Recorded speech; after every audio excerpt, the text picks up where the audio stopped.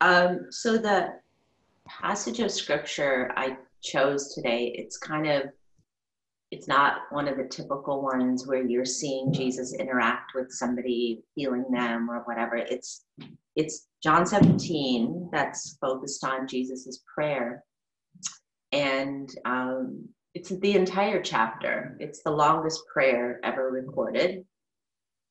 But I think it's cool because we're looking at a couple things when we're looking at Jesus, right? One of them is that we're looking at, why did John choose to record this? It's not recorded in any of the other gospels. Um, what's he wanting to convey to us as disciples who are, thousands of years from this particular point in history? What's the message? And we already know when John was recording, we know it wasn't chronological, most of it. We also know that John used different language about the miracles. He called them signs because he was communicating the idea that these miracles were not the thing in and of themselves. It was pointing to something, right? Pointing to someone. And in this particular chapter, which I'm sure you've all read at some point, this is Jesus is praying this prayer before he's about to be led to be crucified, right? So you had John chapter 13 where he washes their feet. Then you have John 14, 15, and 16 where he goes through this whole thing about, being troubled, and he's basically preparing them, take heart, because when I go, the Spirit is going to come in my place. You're not going to be left alone. Where are you going? Why can't we come with you, Jesus? That whole thing where we even get the famous line, I'm the way, the truth, and the life. So we know that Jesus has spent all this time teaching this stuff, preparing them for the fact that they are going to be left. But don't worry, because the Spirit's going to come. And then, I never thought about this before, which I don't know why I never thought about it. Maybe you're like, duh, Melanie, and we've all thought about that. But in this particular passage of scripture, like the very last line of John 16, or the very last thing Jesus says in John 16, is he's speaking. That's not what I wanted. In verse 29 of John 16, it says, then Jesus' disciples said, now you are speaking clearly and without figures of speech. Now we can see that you know all things and that you do not even need to have anyone ask you questions. This makes us believe that you came from God. So in those last three that I mentioned, 13, 14, 15, 16, Jesus doesn't use any parables. He just speaks very plainly to them. And they say, John wants us to know that they're like, now we believe, right? Now we get it. We don't even need to ask you questions. Like, what do you mean? Because if you remember in John, I think it's 14, where he says, I'm going to the Father and you cannot come yet. And they're like, why can't we come? Now they're like, okay, Jesus, we get it. We understand. Everything you say makes sense to us now, right? And then he goes into this prayer. Now, the thing I never consciously realized before was this prayer is recorded by somebody who obviously witnessed it. Like, they heard this prayer. Because if they didn't, then they wouldn't have been able to record it. So I don't know what the setting did, because it doesn't say Jesus left. He said after he said this, all that he had got done saying. And if you go back to those passages, those chapters, there's a lot of red. If you ever read, book, Bible, and the red being where Jesus speaks, there's a lot of red, right? And so he's in this environment where he said all this stuff to them. And then he looks up to God, and it says, he looked up to heaven and he prayed. And so maybe he said to them, guys, let's pray. I don't know what the scenario was, but in this moment of explaining all these intense things to them, and then them going, okay, I think we finally get it. I think we get it. He prays. Now, remember, Tony was talking about one of his lessons was how often Jesus had to repeat himself to the disciples over and over and over and over again. He had to tell them, guys, this is going to happen. This is going to happen. And he specifically on this day and on the third day. And then, he talked about how then Jesus resolutely walked toward Jerusalem. I think it was the Sunday sermon. So this depiction of him walking toward Jerusalem is a little bit different because it's showing a different aspect of that journey toward Jerusalem. And he looks up to heaven and he says, Father, the hour has come. Glorify your Son, that your Son may glorify you. For you granted him authority over all people, that he might give eternal life to all those to all those you gave him. Now this is eternal life, that they know you, the only true God, and Jesus Christ, whom you have sent. I brought you glory on earth by finishing the work you gave me to do. And now, Father, glorify me in your presence with the glory I had with you before the world began. So he tells them essentially a lot of what he's just prayed, but then he turns to God and he prays these prayers. And I think to myself, what was Jesus doing? Like, why was he praying this prayer to God, but around them? What was his message? Well, as you continue reading John chapter 7, he goes into the fact that he is no longer going to be with them, that he is going to be united with the Father, that they're still going to be in the world. But he reminds them of things that they've never really ever been of the world since they've been with him. They've been in the world, but they've never been of the world, right? They have been following him.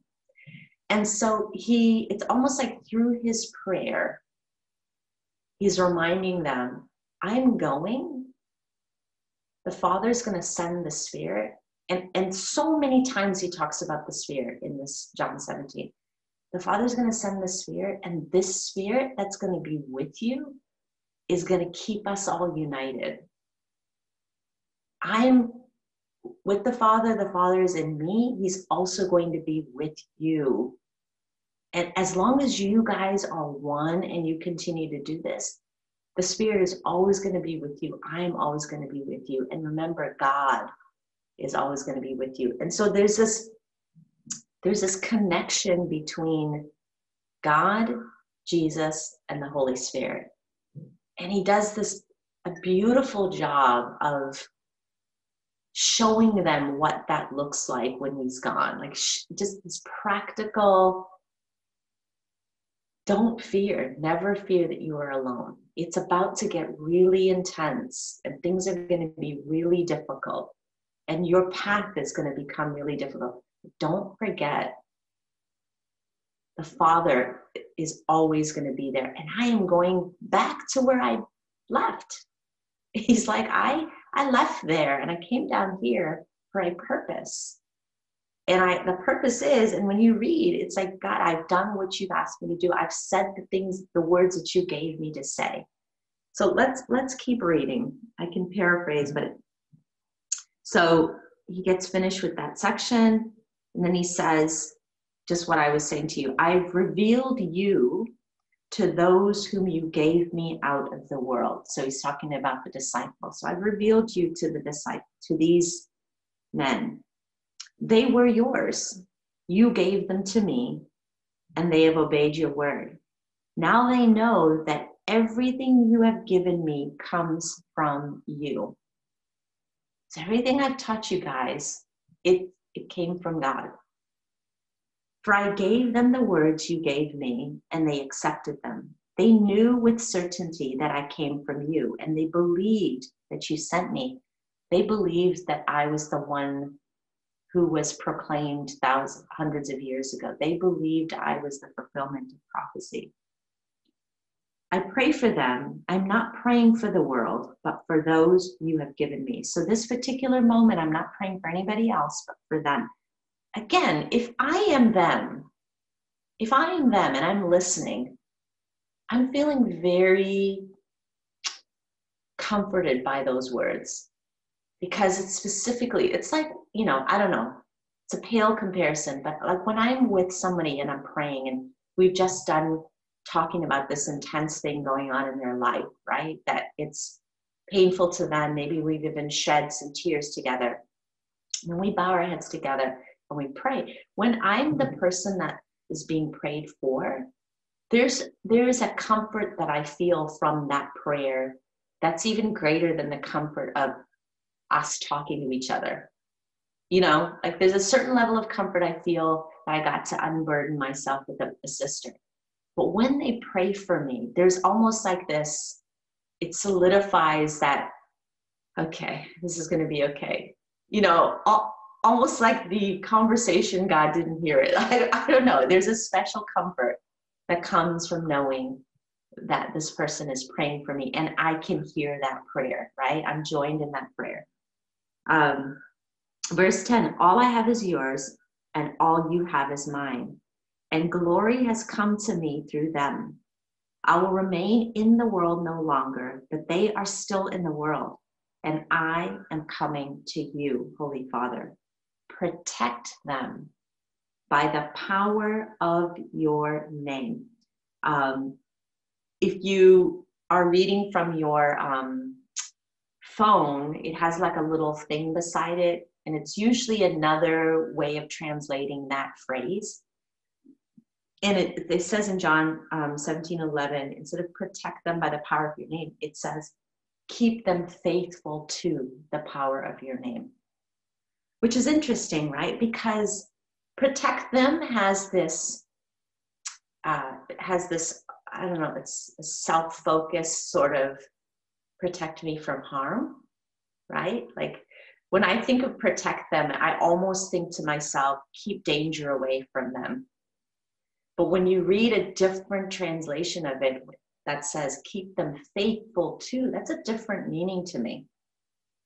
That doesn't mean danger is going to be taken from me. To me, that means no matter what comes my way, no matter what danger comes my way, that God is going to keep me faithful to that. God is going to protect my faith through that, not protect my physical being, or, you know what I'm saying?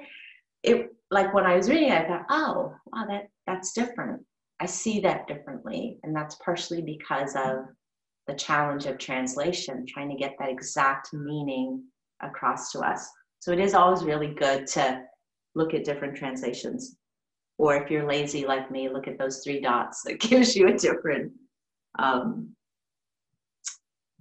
Verse 12, while I was with them, I protected them and kept them safe by that name you gave me.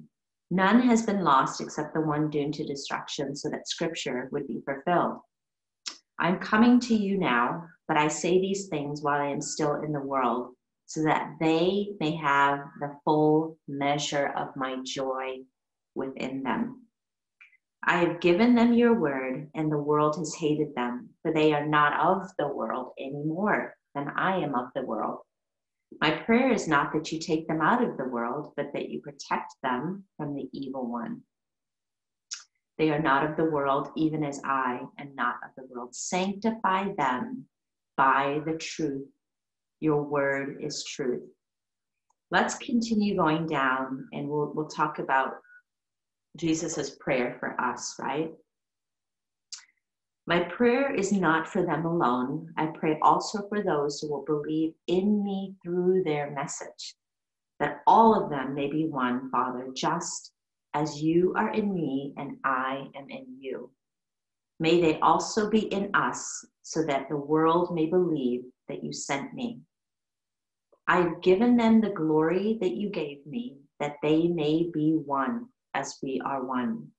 I in them and you in me, so that they may be brought to complete unity.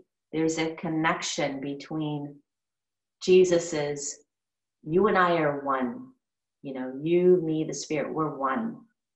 I've given them what you told me to give them. Why? So that they too can be as one.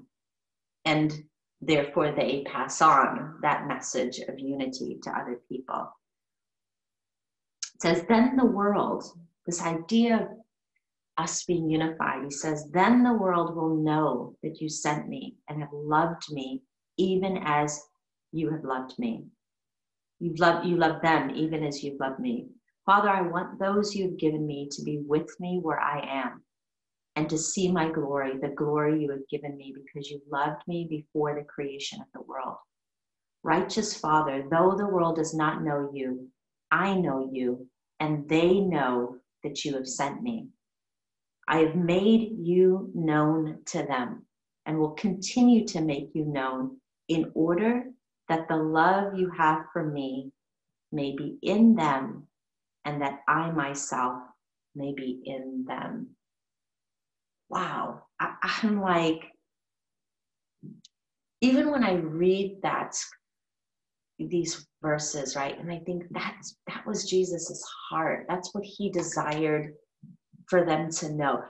There's a lot of times when people are going through difficulty and I shy away from reminding them that God is with them, that the whole reason Jesus came was to bring God closer to us, right? Not that God's far away, but that Jesus brought God close to humanity so humanity could understand God. And Jesus is saying that's not, now that I'm gone, now that I'm up in heaven, that's not changed. Sometimes I hold back from sharing, when someone's crying or they're hurting over something, remember that God is with you. Almost like saying that I'm communicating this pat answer to their problems, and yet that's what Jesus didn't take out any kind of poetry or he reminded them of the power, the love, the only power and love that could truly take human beings through a difficult time or elevate their thinking from their worldly problem to heaven, was to remind them of where their power comes from, where their peace comes from, where their joy comes from. That's what he did. And yet for some reason, I, as a human being, shy away from that kind of communication, right? I want to somehow use my physical presence or my love for them or, other things to bring them a sense of comfort. When in reality, it is God. And I'm doing them the best service by communicating that to God.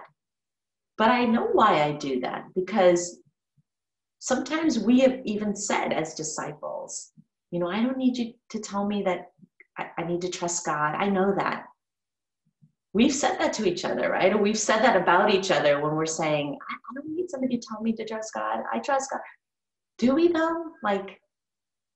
Do we in that moment? Do we really trust God? Maybe it's really in that moment that we need to hear that. But we're frustrated. And I think our spirit knows we don't trust God. And when somebody says it to us, it frustrates us because our spirit already knows. You don't. That's why you're in this anxious place, because you're not trusting me in this moment. So it's an interesting thing to me to consider. And this chapter of John, when I was trying to study it, there's so many things written about it and so many commentaries, and it's a very complex, theologically complex chapter. I didn't know that. So I started trying to study it.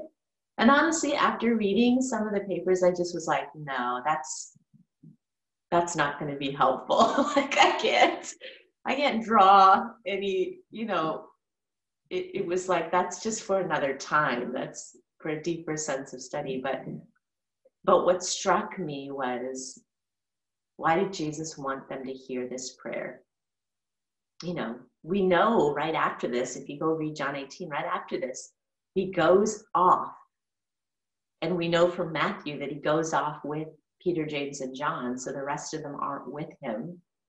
And he has that moment where he prays to God 3 times. We know from that moment that they're with him, but they're not with him, right? For whatever reason, he wanted them to hear this prayer and feel this moment and join with him in his prayer to God in this moment. And when you go back and read 14, 15, 16, you go, okay. He really was preparing them. There was a lot emotionally he was trying to get them ready for. And it's different. John is preparation for them is different than Matthew, Mark, Luke, and John, right? You don't get this in all those other books. They present the journey toward Jerusalem in a different way. So that's an important thing for us, I think, when we're reading the Gospels, is to say, well, why did Mark want us to know this? What's particular about this that it means something to us? And the same with this prayer that's recorded. What message, aside from the obvious that Jesus is communicating in his prayer, it's like, why did he want us to hear this prayer and know this prayer? And so first, why did he want them to hear it? And then what does that mean for us today? And it's powerful to me, because for me, what I walked away from is me connecting people back to God and reminding people that in your darkest moment, it's not me, although I'm a part of your comfort. It's not me. It's really God I need to connect you to. And me connecting you to God is not a pat, easy answer to your trials. It is the answer. It's not my lazy solution to give you because I don't know what else to say. It is what you need to hear, because it is where your comfort, your power, your faith, your strength comes from. And I am doing whoever I'm with a disservice if I shy away from sharing those things for fear that I'm going to offend you or make you feel like I don't care and I'm being lazy in giving you God as the solution, right? So I don't know, maybe for you, you don't shy away, but for me, and maybe because I do it so much, it's a part of my role that I'm constantly bringing about some sort of comfort, because I don't have any problems taking people back to God when they're having a problem in their marriage, when they're in sin, when like I have no problems directing people back to God almost in any other circumstance, but when they need comfort. For some reason, I will tend to tag that to the end of my counsel. Like, I will hear them, I will physically comfort them, I'll remind them, of all that God has done in their life. Like, I'll do that kind of stuff, but then when it comes to actually saying how you are going to deal with this, how you're actually going to make it through this, is God, and taking them through scripture on God, God's power, God's love, reminding them, you're not alone. God's with you. You do have power to overcome. You are able to get through this. So anyways, that was my takeaway. Any thoughts before we close out?